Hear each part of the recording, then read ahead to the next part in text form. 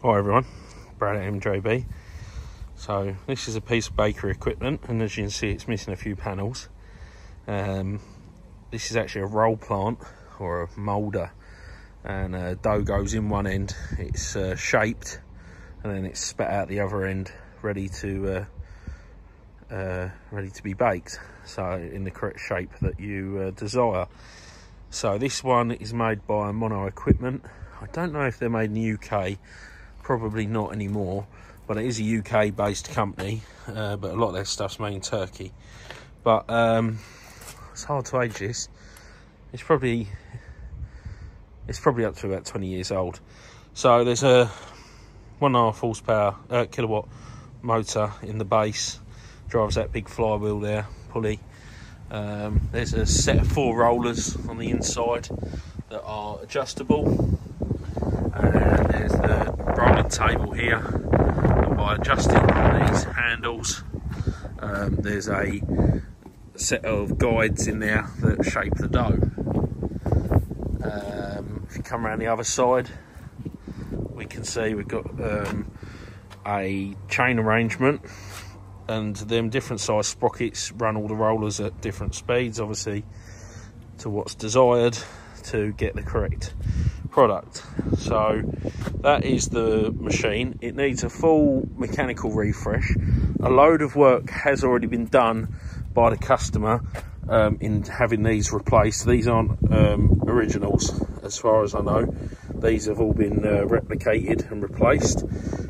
That's exactly how we would have done these, with a shoulder bolt and a bronze bush, and we have done these in the past the same, so that's fine. As you can see, we've got some micro switches, limit switches that need some attention as well.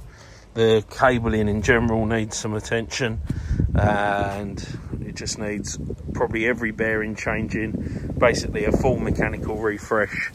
You can see that these rod end bearings are pretty old, and it needs a bloody good clean as well, because it's sat unused for a long time due to the problems it's been experiencing. Just lift this up and you'll be able to see the rollers. So that's 2 of the rollers, and there's another pair behind. So all of them bearings need replacing, and the rollers themselves need polishing up. Now we're looking at having them rollers coated in a fluoropolymer, like a PTFE Teflon type material for the food industry. That basically stops the rollers from rusting again, and also prevents the dough from sticking, which is quite useful. So as you can see, the dough goes in from the top, in between them 4 rollers, which are all adjustable, and then it comes down onto these belts and goes through the actual moulding table. So yes, that is basically the machine. I think it's probably going to take us a while to get this all stripped down. We're going to clean it first, so I'll set the camera up, and we'll get it off with a forklift and give it a wash.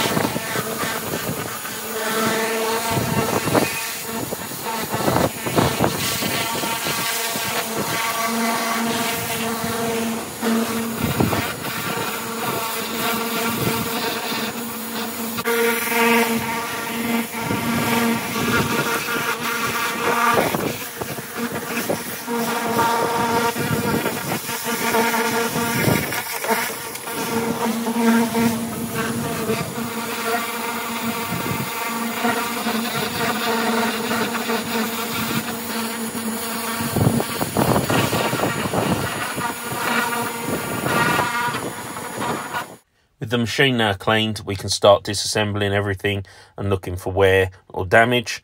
This is the chain case prior to cleaning, and this is the chain case after cleaning. Just makes it a lot easier to strip stuff down when it's clean.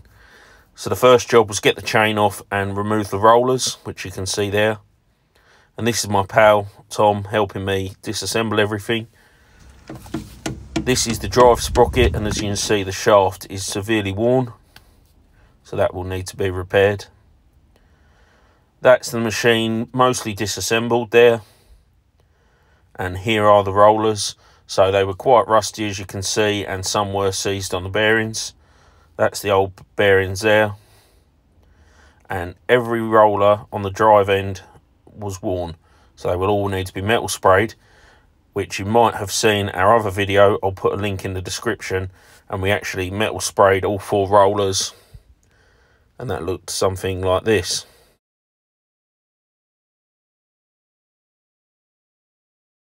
Once the rollers were repaired, we did send them off to a local company that specialise in Teflon coatings for the food industry, and here they are, coated in their proprietary green coloured material. The coating is about 50 microns thick, I believe, is highly durable, and it's very non-stick. Please excuse the terrible mess. We have just finalised the mechanical works on this dome moulder. So this is a mono equipment moulder, and it integrates with an IPP, basically an automated bread plant proving system.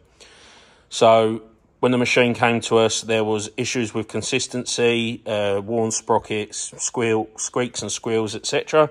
The machine had sat for quite some time, so we started off, we give the machine a good clean, and then we started disassembling and assessing the wear and the damage. So we've had a new sprocket, we've had new bearings in the idlers, the rollers have been removed for the belt, cleaned, and new bearings for them. These are like a pressed steel clamshell type. The rollers were worn on the ends, so they were metal sprayed, and then they were sent away for a Teflon coating because the original coating on the rollers had failed and they'd gone rusty. The shaft that runs through the machine to the motor on the other side has been repaired. We've had new hanging bearings at that end for the belt. We've had 2 new belts for the motor and the pulley. We have also had a new Tsubaki chain, which is a very high quality Japanese chain. We have lubricated all the chain and sprockets with the old Interflon food lube. Fantastic stuff for chains, and doesn't attract dust from dough and, as you would expect in a bakery, because that kills a chain very quickly. So we're now ready to turn it on. At the minute it's wired directly to the mains. As I said, it is meant to integrate with another machine.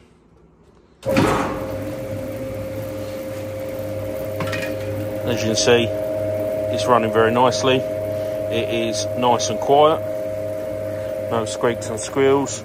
The chain looks to be running pretty nicely, and the belt is tracking okay. It could do with coming this way ever so slightly. The rollers are running, and there's no noise from the chain section now. So that's good. That's ready to be final cleaning to be done and delivered back to the customer. To clean the belt, we're using Interflon Eco Degreaser, which is food safe, a stiff broom, and the jet wash.